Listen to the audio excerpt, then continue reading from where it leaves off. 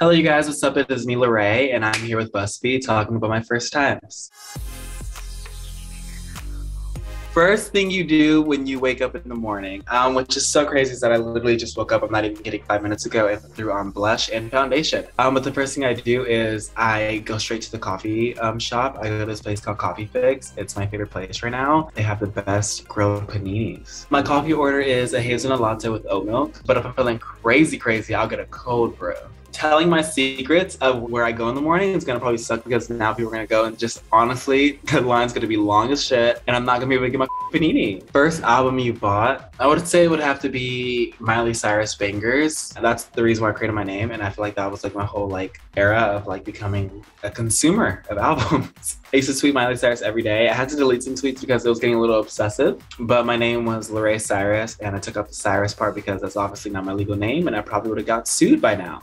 Which is crazy is that she DM'd me because I was supposed to work with her for something and I was freaking out that I had to have my manager respond because literally I was like, oh my God, I love you. You're a queen, you slay, like per mama girl. Like it was just so bad. And unfortunately, due to my schedule was being so off, I couldn't work with her and then she unfollowed me. But I met her team recently at the Cinderella premiere and they said that like she is so down to work with me. So that's dope. She needs to refollow me. Miley, I will literally pay you monthly for a follow. I'll do a down payment too, babe. Let's go. First ever concert you went to? I'm probably gonna get Ate Alive for this, but it was this emo band back in my like emo days. I went to Band's Warped Tour. Do y'all know what that is? I went to go see Blood on the Dance Floor, paid $300 for a ticket, just saw one band and literally left. First time you ever went viral? Basically, it was like a skit and I made this character called Clitoria. Yeah, it was a dark place. I'm not gonna lie, you know. The video wasn't honestly that funny. I think people were just laughing at me rather with me. So if y'all wanna find that, you totally can. If you don't wanna find that, you're saving so much time in your life that you don't need to waste. First inaccurate rumor you heard about yourself. The only rumor that I can think of is people getting my ethnicity wrong. It's like a huge conversation, I guess, but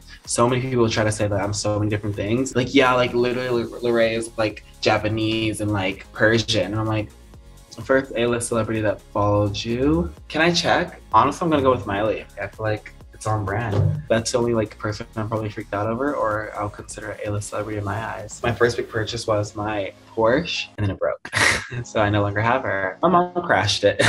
Well, she technically didn't crash it. My mom got hit in my car. Well, she wasn't in the car. Let me clarify because they're probably like, what the so I let my mom use my car for a little bit and she was parked and someone hit it and it just got totaled from there. Shout out to her, like, mom, you did that. First celeb you heard from after your song canceled. Actually, well, one of my friends is friends with Billie Eilish and she said that Billie listened to it and she laughed a lot, which I think is so dope because it's Billie Eilish, and also Lil Yachty, which is kind of funny. He actually reacted to it in my room. Him and his friends came over, which was a little weird because like Lil Yachty in my house, no whatever. Yeah, he reacted to it and he said it wasn't terrible. First big date, when me and Brady went to Catalina Island, we took a helicopter and it was like for our 2-year anniversary. Varsity, come on English. 2-year anniversary, it was so cute. I also got the vaccine at the time, so I was dying, but he made sure that I was like having a great time, which is really cute. First kiss. Y'all think I remember that? You know, I just be kissing everybody. I think it resets every year. My recent one, I would say it was on my birthday, July 22nd. First hard lesson you've learned living in the public eye. When I used to like be a stan account, I used to always listen to everything I would hear on the internet and I'm like, oh my God, like this person's evil. But now being and seeing these people for who they are in real life and then seeing the rumors that they, you know, portray them as online, it's like,